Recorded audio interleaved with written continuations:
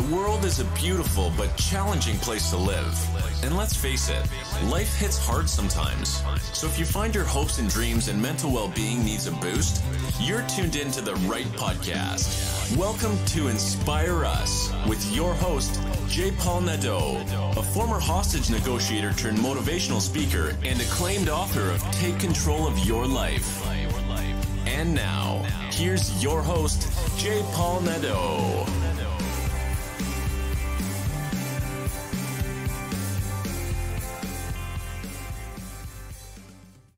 Hello, everyone, and welcome to episode 29 of Inspire Us. You ever met somebody for the first time and you, for some reason, didn't think you were going to like that person?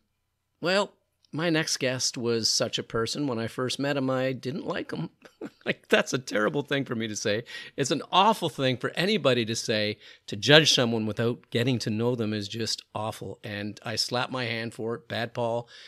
I did that. But boy, was I ever wrong about this man. He is such a good person, and his life philosophy is so rich and so amazing. We've become very good friends, and it is with pleasure that I am going to share this podcast with you. He is up-and-coming actor, someone who is so committed to the craft, someone who knows what he wants out of life, and he's happy with where he is. And his lessons today are going to bring so much rich value to your life. I have no doubt about that. And I won't even get into it, but amazing man, amazing life philosophies. And if you are into meditation, you're absolutely going to love this episode. And if you're not, you may start meditating after this. It looks like I'm going on a 10-day meditation retreat. When we're back to being able to do that again, I actually look forward to it. So without any further delay, I want to introduce you to my good friend, Eric Hicks. Hi, Eric. How you doing?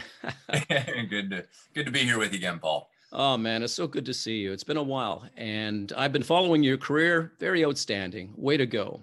You know what? I remember when I first met you, and it was at a Meisner class, and I didn't like you. Let me put it this way. I think I made the error in judgment of looking at you and kind of trying to figure you out. And I don't think it was until the second or third class that I had met you that I saw your passion, your complete dedication to this craft. And then I liked you and I respected you. And we ended up doing an exercise together, if you remember that. Yeah. And I connected with you on such a level back then. And I think we both felt it. That was a real connecting moment between two people. And of course, that original opinion of you, which was wrong to form from the very beginning, because we should never do that, changed immediately and permanently. And you've become a very good friend. So that's what connections are all about. So I want to ask you a little bit about your past. How did you get into the profession? Where were you born? Where were you raised? What were your influences in life? First off, on what you said, I was like, it's so funny. It's like first impressions with a lot of people when they first see me. I'm a very naturally flirty guy, and I have this look of like old white money, which is just like this little bit of an arrogant kind of look. So a lot of people, when they first see me, they're like, oh, this guy's so full of himself. And, that's always the first impression until people get to know me. And then they're like, oh, okay, I understand you. It's like your shell it's a misnomer for what's really truly behind the screen. But the one thing, like, it's because I look a certain way, but I come from a small town, grounded, rooted community in Saskatchewan, Canada, a small town called Lumsden, and it's 1,500 people.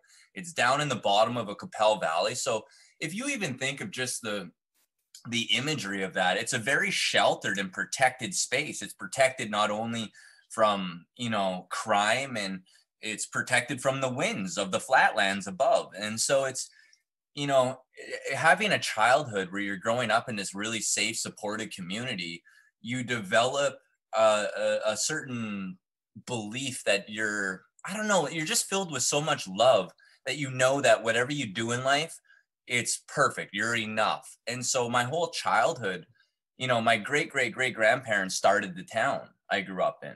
Oh. They had the general store during the dirty 30s when everyone was broke and they couldn't afford food. They just gave IOUs that were never repaid and helped the community, because that's the town I grew up in. It's, you know, grandparents, parents, everyone was situated there. So I have all my cousins and uncles and aunts and relatives all throughout that community. And so it's very supportive. My uncle was the mayor of the town and also my history teacher. I mean, it's like, you know, it's a very tight-knit community. We didn't lock our doors at night. So you could imagine growing up in a town of this type of support and trust, you have a very naive perspective on the world, because that's all I knew. We had one channel on TV. We didn't watch the news. We didn't, you know. And so when it came to leaving my small town after graduation, I went out to BC for prosthetics and orthotics to go to school for that. And the way I got introduced to that career path is my dad was an orthopedic shoemaker, and he worked in the prosthetics and orthotics department in Regina, the city about 15 minutes away. And so I'd go into work and I would see these people doing prosthetics and orthotics. And I was like, what a fascinating job. You know, it has kind of elements of everything that I enjoy and I'm good at, you know, social work. It has your, you know, anatomy, physiology, your physics, hands-on building, crafting, sculpting, artistic, you know, and it's, you know, gait analysis, kinesiology, kinetics. It's just got a little bit of everything in it. And so when I chose that path, it seemed like that's what I was destined to do. And when I was in school for it, I was eating it up. I was learning at just an accelerated rate, learning so fast. And when I was doing my internship to get certified for prosthetics, it just got to this point where it became too easy for me. And then it became just almost repetitive actions. Like I could see the next 35 years of my life, and it wasn't a challenge anymore. It was like there was no more purpose, nowhere higher to aim. And that to me just kind of took the wind out of my sail.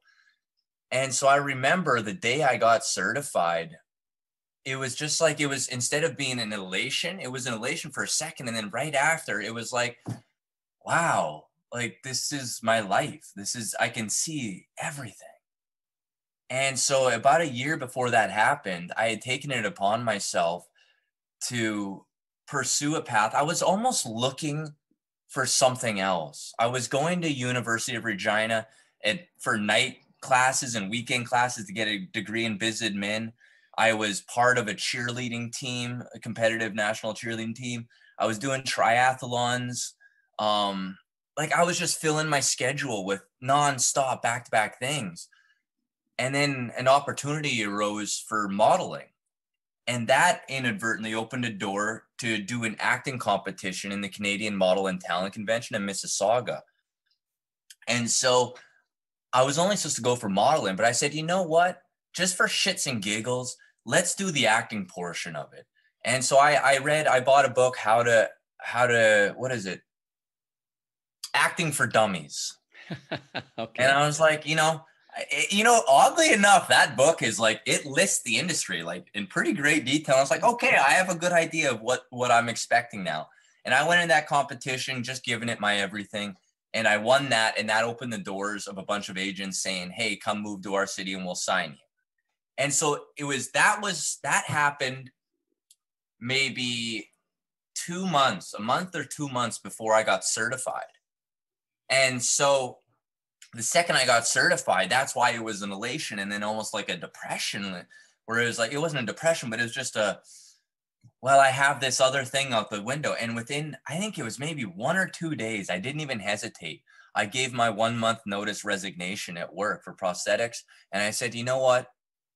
You only get one life. You might as well do something that's really going to challenge you and that you're really going to enjoy. And I knew to my personality, I need to be challenged. And I wasn't being challenged anymore. And so I said, let's do this. But if we're going to do this, if we're going to drop this prosthetics and orthotics career, and we're going to pursue acting, we're going to treat it that same way as a business, as a career choice. And so I got to give it everything I possibly got. And I have to be willing to persist through the highs and the lows, because I know that there's going to be a lot of lows. It's, you know, you listen to anyone who's done it before, it's a long, long journey and with a lot of struggle. And the money, it's not a money making industry. And so, you know, that was something I was raised to do, to make money. And so I had to kind of rewash my brain that it's about the passion. It's about the art. It's not about the money. The money will come and go. It's just a tool. Money means nothing. And so you just got to do what you want to do. And so I was like, screw it. And so I got a job at Moxie's in Regina serving, just part-time shifts. And because I knew I was going to have to get a serving job out there. I looked into getting a prosthetics job, but they wanted 70 hours a week. And I was like, well, I can't do that and acting. And so when I moved out to Toronto, I chose Toronto because I had done Vancouver already and I wanted to stay in Canada. And when I moved to Toronto, I didn't know anybody. And that was kind of nerve-wracking and exciting. But that's where you grow the most, when you're in those uncomfortable states of being. And so I just threw myself into Toronto, and not having a clue of what the heck I was going to do. I went up to a Moxie's there, got a job, and then I just started talking to people, reaching out, started community theater, singing classes, dancing classes, improv classes, on-camera acting classes. And I was like, should I go to theater school? I don't know. And so it's this whole, you know, you just kind of carve your own path, and it just organically happens on its own, but there's no wrong way to go. It's like whatever way you go is the right way, but you just got to be content with whatever way you choose to go. You really do. And you hit on so many really important things. A lot of our actors and actresses out there are struggling with where they're going to go from here. And what I've heard from you, number one, is that you're a risk taker. And you don't mind trying something new. And not only don't you mind trying it, what I've heard from you, Eric, is that you put 150,000% into what you do. And to leave a stable career because your heart told you that that was not for you, your artistic part of you came out and you said, this is going to be my career and I'm going to do everything that I possibly can to make it move forward. And that is remarkable, because a lot of people don't follow their heart and they stay stuck. Can you imagine yourself right now? And I don't think you probably could. If you had stayed with your earlier career, where would you be right now? I actually thought about that just a week ago, maybe. And I was like, because the path I had carved out for prosthetics and orthotics is I would get certified in prosthetics by 22. I would get certified in orthotics by 24. So I'd be dual certified. I would have my business degree with night and weekend classes was going to take me 7 years. So that means I started at 20. I would have been 27. I would have been dual certified with an extra degree in biz admin. And then I would have moved down to the States and opened up my own shop, because that's where the money was to be made. And so I would be running my own shop 7 years in, down in the States, you know, all about money, putting in about 70 to 80 hours a week. I would have a family. I would have a cottage, I would have cars, all this materialism, but I wouldn't have that spiritual know-how, that spiritual insight that I've learned as an artist, these invaluable, deep-rooted set of wisdom where you know what is, you know, beyond this materialistic 3D world. And you know, these are the lessons that you learn as an artist, these beautiful gifts of where you have to dig inside yourself and learn to love yourself. And that's hard work. That takes deep, insightful work, a lot of dedication. But that's the beauty of being an artist, is you get to do that work. That's your job. But as a prosthetist, I wouldn't have been doing that work. And so I would have been living a very much regular lifestyle where you just work your life away. You have a wife, you have kids, you have all these materialistic toys, and then you have a midlife crisis and you wonder what the hell you did all that for, you know, and then you figure it out later in life. But I was lucky enough to have had, you know, parents who supported me in whatever I did. And they said, hey, man, whatever you want to do, we know that you can do whatever you want to do. We have full faith in you. and they supported me in that way. Never financially. It was always on my own. Right. So it's like you had to take responsibility for your own path. There was no backup plan. There was no security blanket, no anything like that. So it's like, but you know what, Paul? There was one thing when I moved out to Toronto, I said to myself, because money is always something you're brainwashed about when you're young. And I said to myself, I wonder what it'd be like to be broke. And I had $40-some thousand saved up from prosthetics already at that point. And I just invested all that money in taking acting classes and working as few shifts as possible. And I just allowed myself to wean through those savings till I got down to $80. And I was like, well, how about that? I was like, I'm still alive and I have no money. And I went on welfare, Social Security for a year, just so I could study acting the full time. You know, I was like, that's how committed I was. I was willing to go on welfare just so I could focus on acting, just to prove to myself that money isn't going to make me whole. Money's not going to kill me. If I don't have it, I'm not going to die. I'm like, and it's this whole concept of how we put all of our attachment on money, the acquiring of money. And then when you lose that money, you go into a depression. A lot of people commit suicide. And I'm like, so I got to learn that lesson at a young enough age that I'm like, even if I have no money, it's fine. Everything is perfectly fine. You take away that power that money has over you, and then you can truly just live for what you want to live for. And that's exactly what you've been saying too. You're right. We are conditioned to believe that money is the answer to so many of our problems, when in fact, it creates many of our problems. And your vision of being this one career and living a 9-to-5 or 70-hour a week job and having maybe weekends to yourself, maybe, and one holiday a year certainly didn't ignite that passion and that artistic inside of you, that artistic person inside of you, right? Yeah. So having said that, were there times that you felt that you wanted to give up, or was your mindset such, and I think I already know the answer to this, having listened to you for just a few minutes now, was your mindset such that it didn't matter what came your way, you were going to get through it and you were going to accomplish what it is that you set out to do, your purpose? Yeah. Well, here's the thing. Everyone has their doubts. It's a human condition. So certain moments, it gets hard, man. The struggle is real. And those are just lessons. Those are challenges, testing your patience. And so I have a mantra, just patience and persistence. And so every time I'm at that point where I'm like, you know what, man, this is so freaking hard. I'm ready to give up. It doesn't take long. It takes about 30 seconds. And then I catch those thoughts and I say, I'm like, isn't that funny? My thoughts are trying to sabotage me. And then what I do is I just remember a certain moment of when you've given a performance that has really affected people and really meant something and it's magical. I'm like, you can do this and you can do this very, very well. You just have to keep at it. Don't stop. Just put your heart into it. Don't stop. Don't lose that passion. But I can't tell you, man, probably 30 times I've had that doubt. Mm-hmm. But then I just catch it and I stop it right away.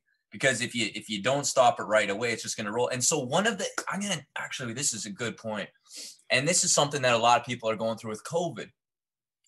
When I made up my mind that I was going to be a full-time working actor, I had just gone back to a serving job and I was still non-union.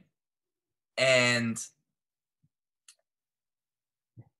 right at that last day, I got fired from this job because there was a table that had some complaints on some food. And I didn't offer to compensate them for the food because they didn't mention or bring it up, which I should have. And the owner or the GM, he said, we got to let you go. And he's like, I have the complaint. You can read it if you want. I'm like, no, I understand. That's perfectly fine. And I just accepted it with grace. Because in my mind, I had made up that I was going to be a full-time working actor. Right after that, I booked my first ever acting gig. And then right after that, it's bang, bang, bang, bang, bang, bang, bang, bang. And it just started taking off. But the one thing, when I became a full-time working actor, is now you have a lot of free time on your hands. And that is something that I had never had to deal with in my life, is having a lot of free time to just do whatever you want to do day in and day out. And there's no structure from a schooling system, no structure from a job you have to show up to. It's literally you as a creative artist get to do whatever you want. And so you have to hold yourself accountable day after day to whatever you do. And there was like a 6-month learning curve to being content in that type of environment, that type of headspace. And when this COVID shutdown came around, I couldn't help but think, this is exactly what everyone is going through, what I went through, 5.5 years ago, is you have to learn. It's something you got to go through and learn how to do. What do you do when you have nothing to do? No schedule, no, everything shut down. You have all the time in the world. What are you going to do? And I'm like, that's where you really start to learn a lot about yourself. Because now you got to spend a lot of time with yourself without any escape. And so that, I think, was one of the most important lessons I've had in my life, is how to be content and how to be happy in the silence of the downtimes. When there's nothing going on, how do you stay happy? And that's where meditation comes in. And that's something that I really think for actors is one of the most essential, beneficial things you could ever give yourself. And I did a 10-day Vipassana silent meditation retreat where they teach you how to meditate, but it takes 10 full days to learn how to meditate. And I can't tell you, it's the greatest gift I ever gave myself in my life. And I try to do it every morning for an hour, and it just resets it. It shuts off your mind and it cleanses everything out. And then you're just there. Mm-hmm. You're just here. And you can see clearly, your mind is unclouded, and you're content with nothing, with just yourself. And there's a certain self-love there. And when you love yourself, then you're not needing that love from other people. So it's just this whole cycle, but it's like valuable lessons during this COVID timing. And so I think this has actually been a really good thing for our planet and for people. They're going to have to learn to, all these things that have been pent up are now coming to the surface, and you got to deal with that now. You do. And what you said is very, very profound on so many different levels. The internal monologue or dialogue that you had with yourself during those 30 times of doubt was immediately taken prisoner. So those hostage takers, you actually took them hostage and said, get the hell out of here, right? Yeah. Yes. And that really comes down to beliefs, the beliefs that you've been instilling within yourself and learning and experiencing. And then you figure the consequence. If I stay with this line of thinking that things are not going to get any better, then you bring yourself to a low point. But that's not what you did. You saw the consequences and you said, that's not what I want. And you moved forward. So a lot of our listeners could learn so much from this passage that you just gave us about handling that internal monologue and working on yourself for this time in our lives. So that's really profound. You must have done a lot of studying and going deep down into your soul to see who you wanted to be, the best version of you, right? Well, my life, it began, I was always a curious guy. I've always been a very, very curious guy. And so my parents they got me into reading from a very young age. I remember every year at school, they had an award, like a book reading award, who read the most books. And it was always, by dozens of books, I would take the lead, and I just loved reading. And so my whole life, I got the Governor General's Medal of Honor in high school for the highest grades. And I've just been an avid learner my whole life. And so the acquisition of knowledge was always a high priority in my life. But then what happened is, when that knowledge, you feel like you start to learn the most of what knowledge can teach you. And then there was an avenue where spirituality came into my life. And I was like, what is this whole hippy dippy kind of thing? I'm like, I see these hippies out there. I see these meditators, and I didn't know a lot about it. I'd taken a psychology class in university, and this teacher taught us just like a 20-minute follow your breath in and out for 20 minutes kind of meditation. And I would go into this kind of like lucid dream-like state. And, you know, that was me getting almost carried away in my ego mind. And I didn't know what it was. It's like but I knew, I was like, there's something here, but I don't know what it is. And that technique only allowed me to go so far with it. But I actually started working with like psychedelics, magic mushrooms. And I was reading at the same time all these spiritual books, watching documentaries, and it was still at that stage of knowledge. But then what happened is I started to have these experiences, you know, through a deep, deep meditation and as well through psychedelic ceremonies. And these two things together worked hand in hand to essentially turn all of that theoretical knowledge into experiential knowledge. And then that experiential knowledge is what I call wisdom.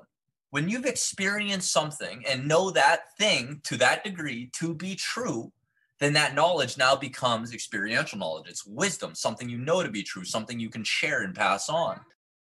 That is something that now when I read any type of spiritual book, any type of book from the Buddha, from, you know, the Tao, the Ching, all these books, they speak these universal truths.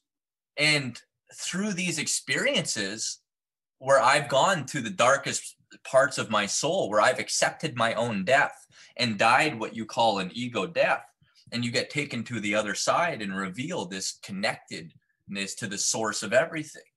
When you experience this, then all of this materialistic 3D world becomes so, you know, flittery. It's just all an illusion. And so when you know the truth of when you experience that truth, then all these spiritual books I read, I'm like, I know that to be true. It's been revealed to me the exact same things that all the greatest spiritual teachers teach.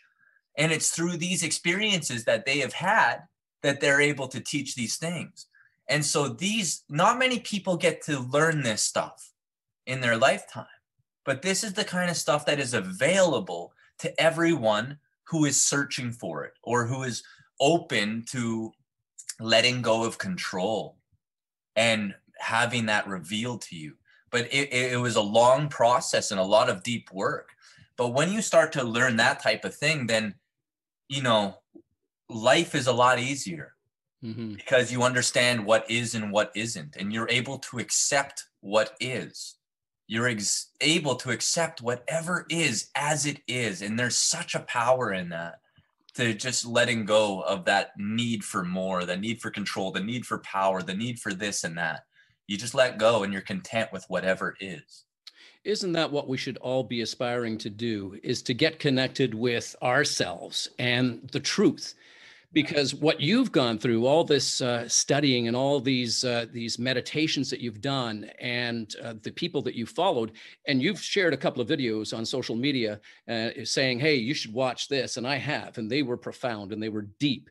And I believe that by doing that, you actually discover how you can deal with adversity and setbacks by responding positively as opposed to negatively. And that's what you're talking about, right? You're talking about choosing your responses based on your teachings, on many teachings of the wonderful people that have come and shared this expert knowledge. That's profound.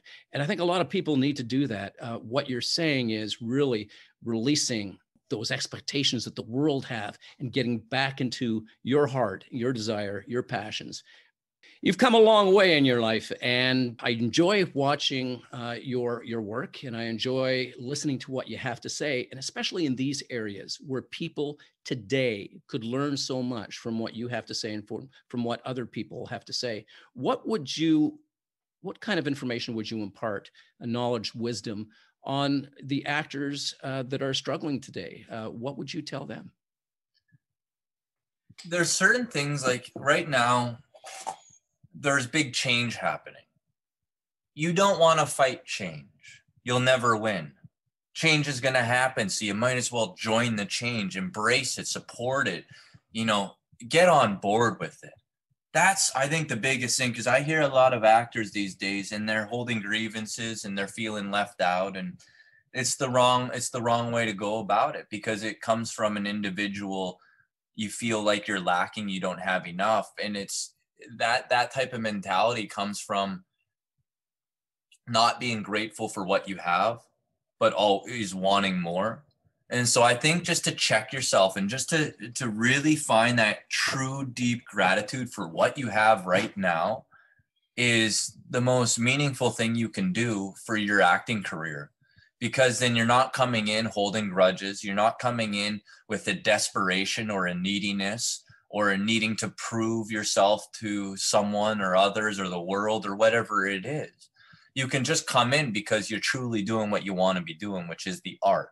Mm-hmm. And if you can get to that point where you're just doing the art for art's sake, for exploration, for fun, because you enjoy it, if you can get to that state, you don't need to worry about anything else. It's just going to do its own thing on its own, in its own timing. But yet, like, the biggest thing I say is patience and persistence. Mm-hmm. But you have to be patient. It's just a part of the industry. You can go years without working. That's nothing against you. It's just the right project hasn't come up where you're that perfect fit for that vehicle. It will come, but keep training, keep practicing that passion, because you do get better at what you practice. So the more you do it, the better you're going to get. It's as simple as that. Put in the hours, just practice, just keep doing it. Don't stop, and it will come around. So be patient and be persistent, very persistent. Keep at it. That's a great mantra to have, because it applies in every aspect of our lives, does it not? Yeah, absolutely. It is really following your passion, your heart, your desire to be creative, to have fun. And a lot of people forget life can be fun if we give ourselves permission, right? Yeah. You know what? Give ourselves permission. And you've touched on so many things, Eric. Your willpower, your commitment, your determination, and even finding yourself in a quiet spot like we all are right now. It's all right to be there as long as you are filling your time with something productive and maybe going into your meditation mind and doing something that is creative, right? Yeah. Where do you see yourself going from here? Like, I know that you've had, and I just want to tell our listeners, for those of you who have not checked Eric out yet, he's been on several very, very significant shows. It's been The Strain. You've been on Schitt's Creek, you've been on Cardinal, you've been on BadBlood and Rain, and a bunch of other things. You've got a couple of movies out right now, which is great. So you're really following your heart and doing very, very well. And kudos to you. Way to go. And I believe that you're there because of everything that you've put into it, which is a big lesson. You don't get what you don't put into, right? Yeah, right. Yeah. And I mean, for the people, like, I remember the first post I ever made about, really booking work. And it was a pretty emotional experience for me, because a lot of people didn't know. You don't know other people's journeys and the struggles they go through, right? Mm-hmm. A lot of people, they enter this industry and they book their first job within a year, 2 years. They book a job and they're like, oh, this ain't so bad. Well, for me, it was 7.5 years. And so it was 7.5 years of auditioning and never booking a job. And I didn't give up. And that's the thing, is I just kept training throughout that whole time. And when I started booking because I was so well prepared to start booking. But a lot of people, they didn't know my story. And so I shared that journey with a lot of people. And it really blew a lot of people's minds that someone was able to go without any booking for, 7.5 years and stay with it. And then people are like, you know what? We're really happy for you that you're booking, because they knew what it took to get to that point. It was well deserved, a sacrifice almost. And it's like, but that doesn't matter what other people think. The point is like, your achievements and your success are in equal proportion to the amount of sacrifice it took to get there. The more you give, the more you struggle, the more you work, the more you put into something. When you finally achieve that thing, it just means 1,000 times more than if you just showed up one day and bam, hey, here it is, you can have this. And it's so easy for you. That's like prosthetics and orthotics for me. it came so darn easy for me that, you know, it didn't really mean anything to me. It was too easy. It was organic for me. It was too easy. And so I was like, it just didn't mean a lot. And that's why I was able to let go of it so easy and move on to something that I really truly cared about and was passionate about. And so that's a big thing, you know, just understand that all of these years of hustle that you're going through as an actor, where you're training and you're not booking, you feel like you're not making progress, you feel like the casting directors aren't seeing you. For the first 7 years, I was maybe only getting 2-3 auditions a year. Like I wasn't even getting the auditions. A lot of commercial auditions, but not a lot of TV film auditions. So like I was doing a lot of non-union stuff, mind you. I was doing auditioning for all the non-union world stuff. That's a different ballgame. Mm-hmm. But you know, you have these certain thoughts. And my best friend was a tall, handsome model guy, and he was getting all the auditions and getting all the bookings, and we self-taped together. And so I'm doing all the training. He wasn't taking classes, and he's getting all the bookings and all the auditions. And I'm like, it's very easy in that situation to get embittered because you see that the industry isn't fair. But I was like, you know what? It's easy to get brought down by something like that. But I was like, you have to remind yourself time and again, it's just like learning an instrument. The more hours you put into something, the better you're going to get at it. And so I just kept at it. And then in time that paid off. And so I've always said, you have to invest in yourself, really, truly invest in yourself and trust that will pay off down the road. And there was a lot of temptation in that whole process. A lot of my other actor friends, they would just work all the time and they would save up money and they would invest in properties and stuff like that. But I'm like, well, while you're doing that, that's great. But I'm like, you're not investing in your acting career. And so I'm like, how bad do you want it? If you're not investing that deeply in your acting career, then someone else is. And they're probably going to get a little bit more nuanced, a few more, you know, something like that. So it's like, you just got to figure out your priorities. But the more hours, the more time you put into something, the better you're going to get at it. And so that's just be patient and be persistent, and it will work out. It absolutely will work out. And you have to know that to be true. You're right. And I love what you said about how bad do you want it? When we don't want something bad enough, we tend to drop it. It's not on our minds to achieve that badly. So we can get distracted very easily.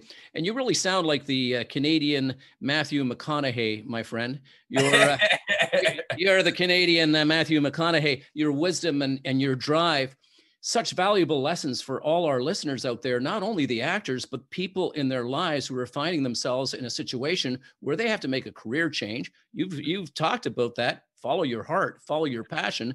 Imagine what it's going to be like 10 or 15 or 20 years from now if you don't take immediate action to do what it is that you love and to put 150,000% into it, which is what you did. Yeah. There's an author, I read his 3 books just last year.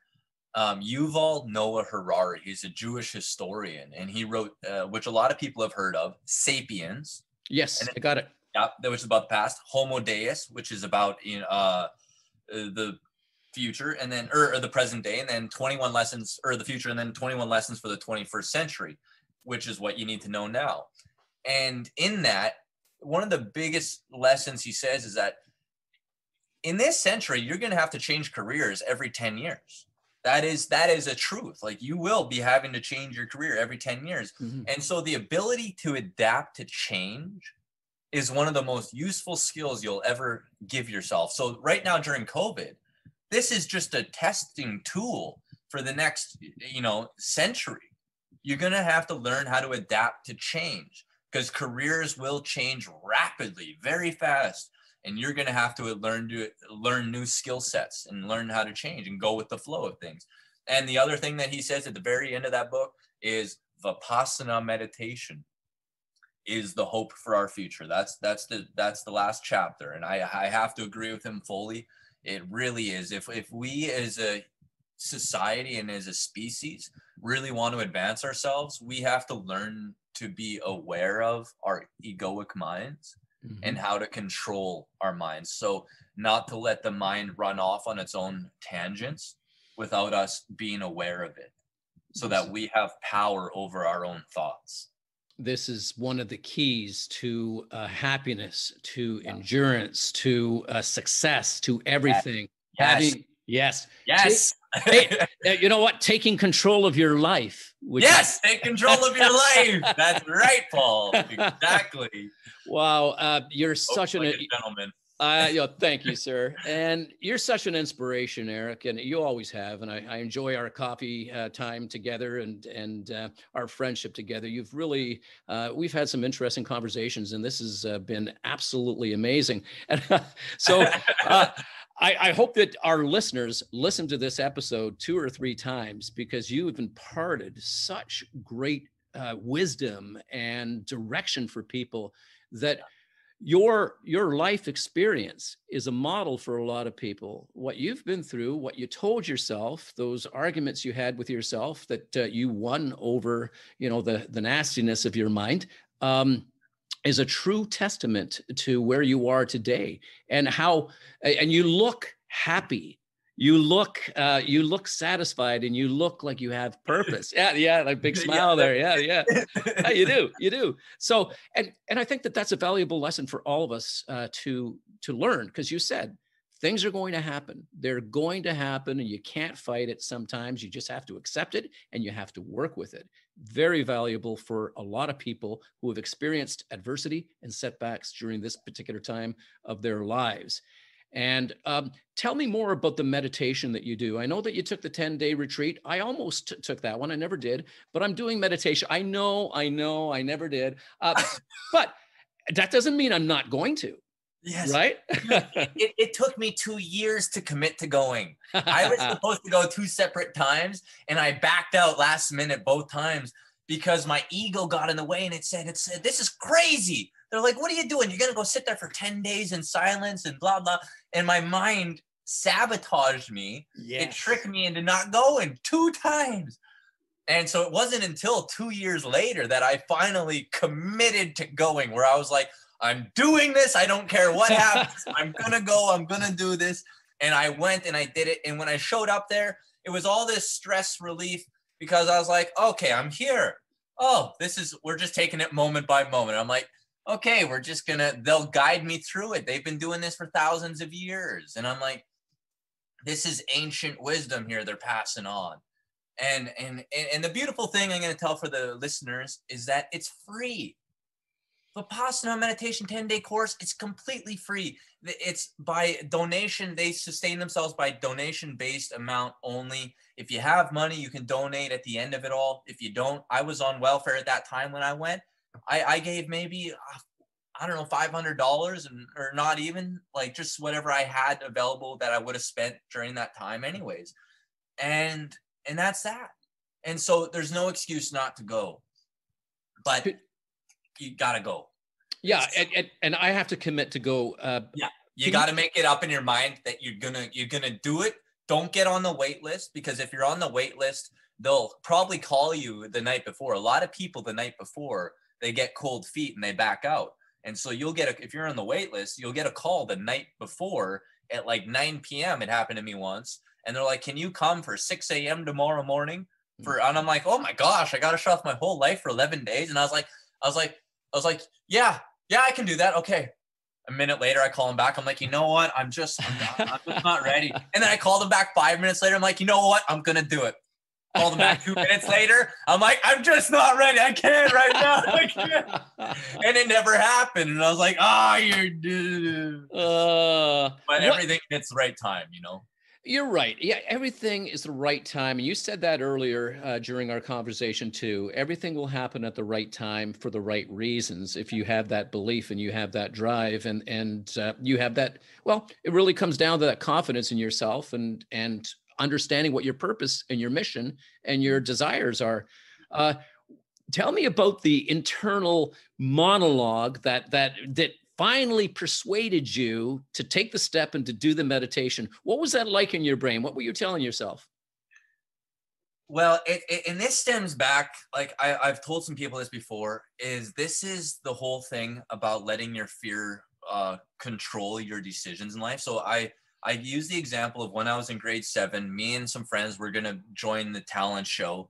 And we didn't really have a gig. We just had a bunch of like obstacle course things, and we were just going to be a bunch of goofballs on the stage, making a bunch of like falling mistakes and doing a bunch of tricks and just being idiots. And that was going to be our talent. And a day or two before I backed out, I was like, this is so stupid. I was like, everyone's going to like, they're going to be laughing at us, not, you know, for us. You know, it's like, I'm like, this is going to be the end of my social life at school. And so I backed out. And then when the talent show came, I was in the audience sitting out on the gym floor watching. It was hilarious. It was the funniest thing ever. And I was like, why did I back out of that? Why did I let my fear control that? And so that in my life has that reminder, and any time that that fear comes up, I have to remember to clock that moment, and that's where the lessons are made. When you do that thing that you're afraid of, where your fear says, don't do it, this is going to be awful, that's when you have to do it. Yes. And so I let my fear control me that time when they called me the night before. And immediately after, I should have been at that meditation retreat, and I'm not going to get into it, but something happened in my life after that where I was like, something awful. And I was like, that didn't need to happen. I should have been at the meditation retreat right now. And I was like, what a lesson to be learned. I let my fear win, and then it just slapped me in the face. It really gave me a good slap. And I was like, wow, talk about a wake-up call to that reminder. Acknowledge that fear. Mm-hmm. That fear will be there. It will be there somewhere in your mind, and it's very manipulative. Your mind is very tricky. It's very manipulative in knowing how to manipulate you into doing what it wants, not for what's best for you. And so when that next round came around, I said, I don't care what it is. And it wasn't till a year later, like 13 months later, that I actually signed up. But I made sure that I was on that list, not on the wait list. And I made sure that I was prepared. A few days before, I was focused. And I was like, I'm going to do the work. I'm ready to do the work. And I was in a really great place in my life. You don't have to be in a bad place in your life to go do a 10-day meditation retreat. It's a skill that just enhances everything in your life. And so every morning when I meditate now, a lot of people follow a lot of mantras, or they follow their breath, or they, there's certain ways of meditating. This way of meditating is about completely shutting off your mind. And so it's about observing sensations in your body, in the tiniest of sensations, and you slowly scan your body in the same pattern over and over again. It very, very slowly. So a full hour, I scan my body once. And you're just observing the tiniest of sensations without judgment. And so you take away the power that the sensations have over you. Because if you think about in your life, when you react to something, you're reacting to a sensation somewhere in your body. And you say, I like this, or I hate this. You like that sensation, or you hate that sensation. Well, if you're able to observe the tiniest of sensations everywhere in your body without judgment, then they lose their power over you. Mm-hmm. You cut your finger. Isn't that an interesting sensation? Without judgment. Mm-hmm. You break a knee. Woo! Whoa! Those are interesting sensations. You just observe it. Mm-hmm. You're having a migraine. Let me just observe what the sensations are. It's not a negative thing. It's not a positive thing. It just is what it is. Mm-hmm. And so in that hour, thoughts, when you're just observing sensations without judgment, thoughts are going to pop up into your mind constantly. You got to catch that thought right as it happens, or else you're going to go on a thought journey. You got to catch that thought, let it go. Go back to observing sensations. More thoughts are going to pop in. Catch them, let them go. It usually takes about half an hour to 45 minutes before my mind finally quiets down completely. And in that last 15 minutes, it's like my body becomes energized. Like there's like an electric current ripping through me that's just like pulsating, beautiful golden light everywhere in your body. And then when you open your eyes eventually at the end of that, it's just, you're there. Your mind is completely quiet and you're just there. There's no judgment, no anything. You're just there. And then you just get to experience the world with no thoughts. And it's so peaceful and it's so beautiful. And then that day, as you go throughout that day, your mind is going to get flooded with thoughts again. It's going to get influx with all these thoughts and ideas and stuff. And so, you know, I was meditating an hour at night too, but that just became unrealistic for my lifestyle to do 2 hours a day. So I just, when I wake up in the morning, do some stretching, drink a little lemon water, and then get to my meditation, quiet that mind, zen out. And then you can experience that day with a peace about you. And I think we should all be doing that, because if we can experience our days with a peace that we started our mornings off with or our days off with, we'd be much better off, especially, well, I keep saying especially now, that's not true. Every time, right? Yeah. Wow. I asked you a little bit earlier about where you were headed. Where do you see yourself down the road? Well, and that's the thing is, you know, I try not to live in the future too much, but in I do have an idea of kind of the thing, but I'm like, I've always said to myself, you know, I always used to pray at night and I'd say, you know, God, give me the strength to learn as much as I can and to use that knowledge to help others as best I can. And so that's always kind of filtering through my life. I'm like, what can I do to help? And so my mind is always like, do I go travel parts of the world and contribute in any way, learn about cultures, learn about things, learn about ways that I can relate better to the world and help better and spread a positive message. And so that's been something that's just been kind of passing through my mind. But, you know, I could die tomorrow, Paul, and I would be a happy man. I would really, truly be a happy man, and I would be content to go. There's, you know, I've lived such a full life. I've got to see all sides of the coin. And I'm like, now it's just about, you know, enjoying the journey all the way through. And it always has been. It's about enjoying the journey. And so there's really no pressure to need to achieve some thing, some idea, some concept, it's just about truly enjoying day by day in that journey, wherever it goes. And so I really try not to get caught up in that whole, I want to win an Oscar. I want to do big movies. I want to do this and that and have all this money and these properties and this. And I'm like, that's a trap. Mm-hmm. That's just a trap in itself, where you're trying to satiate yourself with all these materialistic things and ideas and power. And I'm like, that's just a trap. And I'm like, to be content with whatever you have at all times, that's the goal.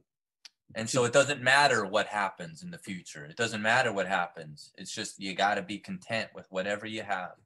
And I like, I like what you said. You talked about gratitude. You talked about what living in the moment pretty much, and not really having to plan too much. Because if COVID has taught us anything, is that it doesn't matter how much you plan, it can all be taken away from you.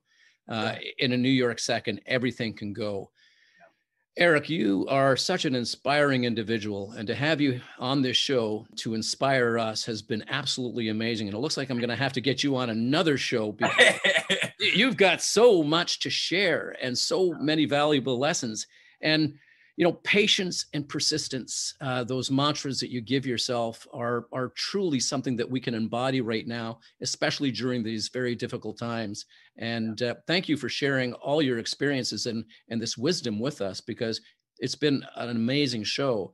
Where can people reach out to you, or how can they find you? Yeah. I just say, if you follow me on Instagram, I don't do it that often, but at Eric, ERIC, Sam, SAM, Hicks, HICKS. If you follow me on there and you message me, I will respond. I respond to all messages as long as they're, you know, appropriate. Yeah. But you know what? It's like I have people reach out to me all the time, and people thanking me for sharing certain things. It's really meant a lot to a lot of people. But if you reach out to me, man, I have people reach out all the time, and I respond, and in any way I can help, I'm here to help. So that's the best way to go about it. Yeah. Thank you, Eric. And once again, thank you for coming on this show and sharing all your knowledge and experience and wisdom with us. And you have really inspired us here today. Thanks, Paul. Thanks, man. You're the best, buddy. You know what? I can't wait for us to get together again after this COVID craziness, buddy. It's good too, though. It's good to see you. Good to see you too, man. Thanks for having me, Paul. Thank you.